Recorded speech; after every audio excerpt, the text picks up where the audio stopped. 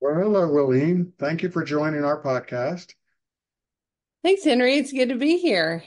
Entrepreneurs, Business, and Finance. And you are an entrepreneur in business and deal with finance. So you're a very interesting person and a friend, and I'm very glad to have you on the show. So a little introduction. Wilene has a company, WCD Speakers, and I met her through mutual friends when I was looking to get development advice, counseling, consulting, input when I began speaking. And she helped me with all that. And she helps me bounce ideas off to this day, even though I'm not doing much speaking. And she has a very interesting business for many reasons, but one of them is just think about all the people that she gets to interact with from all walks of life that are experts in their platform that go out and educate people in something. What a fun, interesting, not without challenges, but entrepreneurial venture. Would you like to share, Wileen, perhaps to start how you started that business originally? Because a lot of people want to go start their own business, and people that have want to hear how other people did it. It's a really fun story for me. I was in a 22 litigation support career that I was ready to leave. And I was in my car one day going to another luncheon, and I just said out loud, I want a job I can do from anywhere and not sit in traffic. I had no idea people got paid to speak. So I ended up in a organization that did staffing, and it gave me the outline for the business that I wanted to open.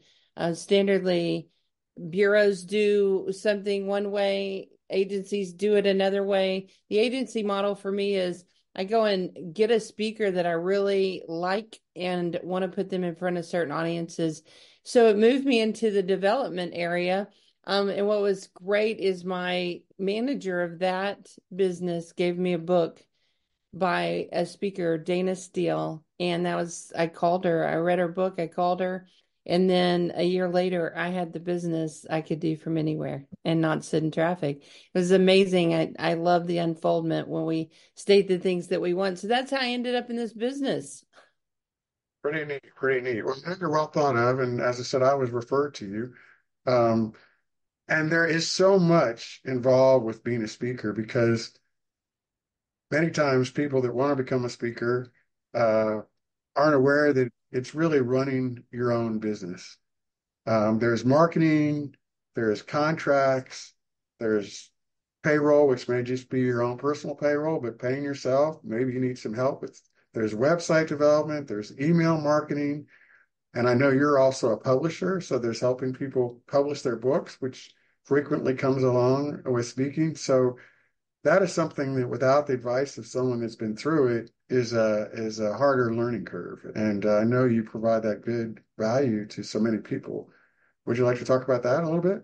I may not have Sure. summarized it as well as you can. So consulting, we do a lot of consulting on speaker development. I think, there's a couple of models in this business, and that is the coaching model, consulting model. As a speaker, you want to do more consulting in-house, and that website and those credentials, those things look completely different. The materials that you would provide in marketing versus somebody who wants to be a keynote speaker. So Henry, you and I were working on the keynote perspective, put you in front of an audience to get great video and start working on your platform from that perspective. I know we didn't get to work on your book with you, but you were working on a book at the time.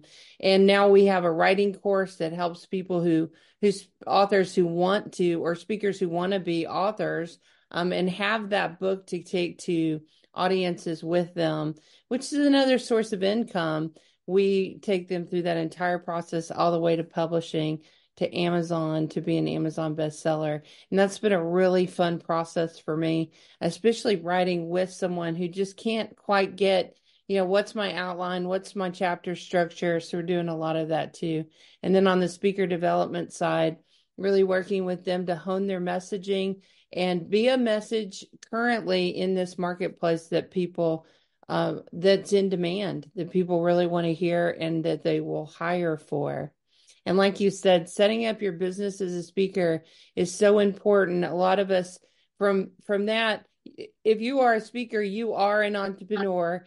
And especially if you're on the consultant side, and making sure your business is set up and structured well to support you going forward, paying yourself a salary, taking care of your business, because this is the speaking business.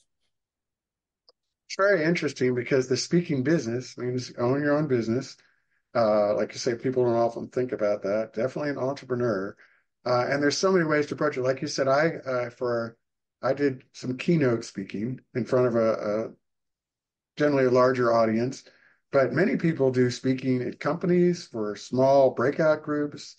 They have online speaking, they do training, they do consulting, and then maybe they do a speech here and there. And it all depends on the interest, but why don't you speak to the varieties? Because there's so many different things. People think of, oh, well, going to be this, like we know some people that, speak to Microsoft, big meetings of, thousands of people. And there are some of those, but those are typically, I don't want to count anything out, but those are typically the harder ones to get, at least initially. But there's so many other ways to contribute and share expertise in the speaking world. I'm Sure, and sure. I think having a book too helps support you as an expert, so you can do more of the consulting inside of a company, smaller groups, more expert type uh, knowledge where you're doing recruiting or stress management or how to be a better leader in your business, team building.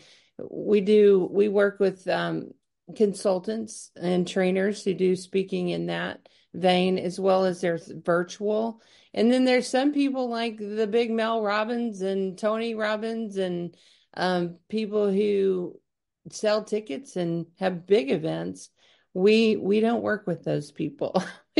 We may go to their events, but essentially we work more with the budding speaker, the one who wants to dip their toe in the speaking industry, start to develop themselves as those type of speakers. We certainly know how to get you there. We don't work in that arena, meaning setting up that production and that type of thing. We do events though. We have an event coming up this year called Becoming Bureau Ready, which is if you've been speaking and want to increase your fees and have more exposure, more visibility, get more engagements, we're inviting you to do a program with us that at the end of the year, we will put you on a large stage it's a sponsored event, and we will get recording, actually video of the event, a 2 camera shoot, so that you have video to start this journey of becoming a bureau ready speaker, being one that is a keynote on larger stages. And so that's exciting. And I can speak from experience that when I got asked to speak originally, and some long 45-minute speech, it just seemed like eons at the time, and it really did help to have experts that I could go to and say, okay, where do I start? People thought I was an expert, but translating that into speaking on a stage and translating that into you know, travel and just all the things that you can help people with, from your website to your branding to your message and boiling it down. Um, why reinvent the wheel when you have an expert that can help you with it? That's what I see. And there Well, is an my upfront. passion too is just to work with people to achieve what they want to achieve. And the reason I'm still in this business after the pandemic, because it was a rough couple of years. I'm still here because you have a message. You have a message, and people, if you are called to be a keynote speaker, I know you're being called by something greater than yourself to come out and tell people what it is you know and have an impact on the world. And we need that right now. I think the messaging, we need people that are saying what the truth is for them, whether it's from business and recruiting to motivation. Henry, you've learned a lot of stuff in your life that you can share and really just help people. Same for me in working with speakers and giving them my knowledge. The speakers have knowledge, and I love supporting people with a great message. There you do, and I believe that, and I've experienced that myself. When you go hear someone and it makes a big impact on your life. And that's very rewarding to experience that from the listening side, and very rewarding to be able to deliver that. And for you to shepherd all these people is just a neat thing. Um, I don't know if there's anything you want to share personally. I happen to know that you were able to, you have a healthy mom who's maybe young in spirit, but not young in years, and you were able to take her to a trip abroad. And so life's not all about the speaker bureau or the speaker agency, but um, Yeah, we had a once nice trip to France and Italy, and my sister owns a ministry in France, and we're able to go see. It's fun on Facebook. Like you and I have connected and stayed connected on Facebook, and it's enjoyable when you actually know what you're seeing. So my sister would post pictures of her garden and her backyard, and it was just fun to go see it. So then when she posts these things, are like, we were there. We saw that. We sat on that bench, we were on that patio. And so that was a lot of fun. And plus my mother had never been overseas, and to just do that trip with her, she's 85, was 85 this year. She'll be 86 this year in 2024. And it was just great to spend that time with her, and of course my sister, and know where she's living now. And if you have a chance to travel, especially to Paris, and see some of the, I believe it's probably one of the seven wonders of the world, right? The Eiffel Tower. And that was a fun trip. So thanks for asking about it. And I have 5 dogs, and we all work for you. So we're all up in the office every day doing our best to support entrepreneurs and speakers around the world. We work with people here and in the UK and Europe and different places.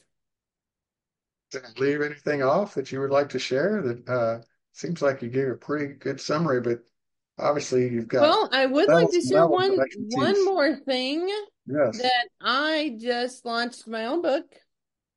Hey, there you So I go. just wrote a book and co-authored with Dr. Renee Ostertag. She's a PT in Colorado. And the fun thing was, you don't have to be here for us to work together. Dr. Renee, Dr. Ostertag, and I actually did all of our writing on Zoom on a Google Doc, and produced this book, and it was published, and she was here this weekend. We did a book signing, and met for the very first time. So don't leave yourself out. You can work with anyone. Of course, we know that now on Zoom, having the pandemic, everybody's pretty much gotten used to meeting on Zoom. And you can write, you can do your speaker development, anything that you want to do. And I'm an expert. I've done my own book now. So Getting My Happy Back is on Amazon, and talks about how our mind and bodies talk to each other. So that's exciting. WCDspeakers.com. We'll have that at the bottom of the podcast. So anybody that wants to contact Wilene. And while I've got you on a recording here, we can't do a blood pack, but I can record that I got an offer for you to babysit our dog that we don't have yet when we go away. So now I've got you here. Your chance to deny it is right now. No, I didn't say that. I didn't mean that. I uh, want Olga to have a dog. So if she wants, and y'all travel, I'm opening it up. Just not a really big one. Maybe something in the middle. has limitations. Well, I'm obviously joking. We'll work that out if that makes sense. But that was a very nice offer. And that's the type of person Wilene is, in my experience. She will be a friend to you, and she will be loyal, even offering to potentially babysit your dog. Now, I wouldn't advertise that because there's only so many dogs she can babysit, but that's just a sign of my mind, of a very, one of many signs of a very nice person. So I thought I'd throw that in at the end. Thank you. I absolutely want to work with you and have a relationship, because I think that's the most important thing. I want to work with people that I enjoy working with and that enjoy working with me, because you get further that way. Congratulations on your book. I know you have new innovations and new things coming because the world and the speaking world and the marketing world is always changing. You were sharing some things that preview what you're going to be doing. So I'm excited to see them as they come up. Uh, and Thank you so much. thanks so much for being on this show, on the podcast. Thanks for inviting me. It was good to see you and be with you. Good to see you and be with you. And we will talk soon. Have a good afternoon. Yeah, you too. Bye.